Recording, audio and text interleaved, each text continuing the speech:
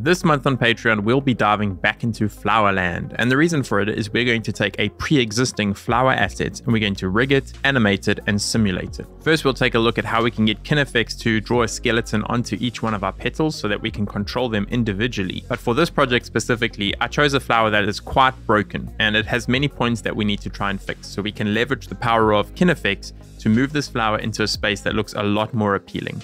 So if you're ready, let's dive in and let's check it all out.